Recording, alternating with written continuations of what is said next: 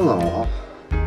Alright, I know the lighting is horrible. I'm going to push this camera to the end. It has all the light it needs, the correct light, but it's having difficulty indoors. Outdoors, it's still working alright. So, today was the last day of having to deal with this. I've been putting cream on it for 14 days, and it's supposed to cure the problems that was there. So now in about a week it should look perfectly fine. But that's not what that's not what we're here to talk about. I was going to talk about deep sea mining.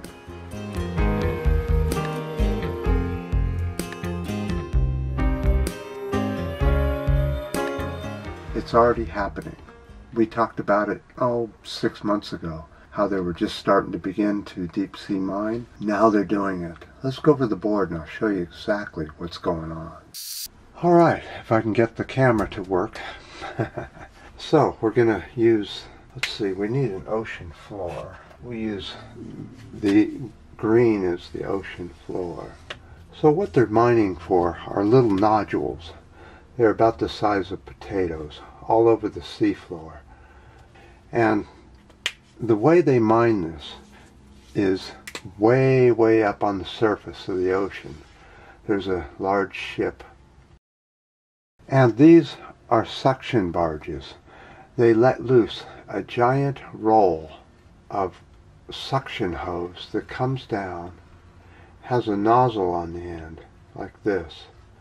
And it literally vacuums up everything it runs over. So everything that's on the sea floor gets vacuumed up, goes up the ship, into the ship, filters out everything that's in the sediment. The thing they're after is lithium because of lithium batteries.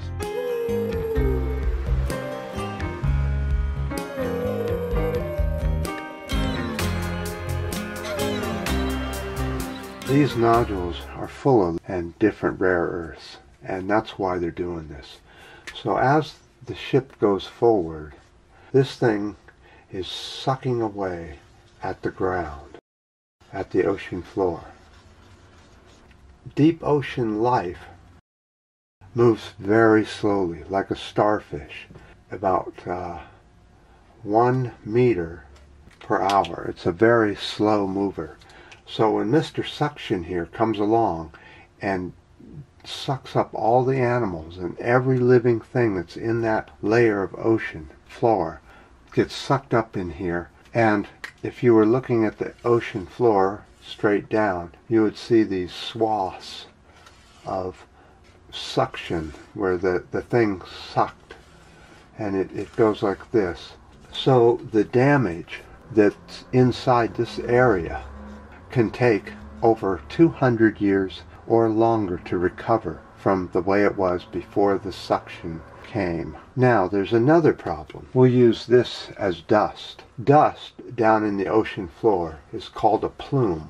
These plumes kind of rise up and pollute the ocean. Then the currents come along, they end up going into the current, and the current takes it down current. So the ship thinks that it just settles out and there's no big deal, when really it's coating the ocean floor that has all this life on it with a new layer of sediment. But that's not all. This stupid thing is pumping out all the sediment and is pushing it, letting it go back down into the ocean as it goes along. So behind the ship there's a giant pollution trail. Oh yes, outside they're weed blowing.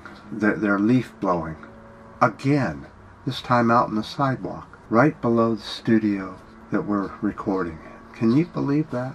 We have a hell of a time with these weed blowers interfering. So anyway, with weed blower background, you have to think, are humans ever going to learn to adapt to where they live? It doesn't look like it. This is a new frontier, and the first thing we do is destroy everything on the bottom, whether we know about it or not.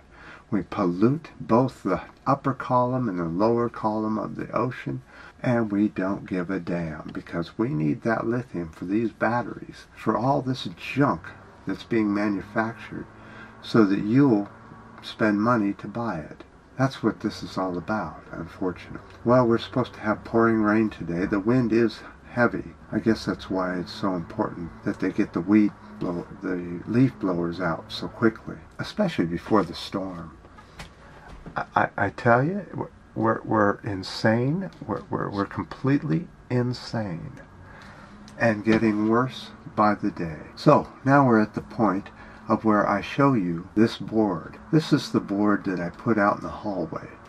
That way people that live here can have a little say about politics or the environment or human rights or something like that. And I just put it out there, and if somebody writes something, I'll show it to you at the end of my video. Not every end of video will have a comment, but we'll see, and we'll just see what they say. Just consider it another comment on the comment section. So I appreciate the ups, downs, and new subscribers.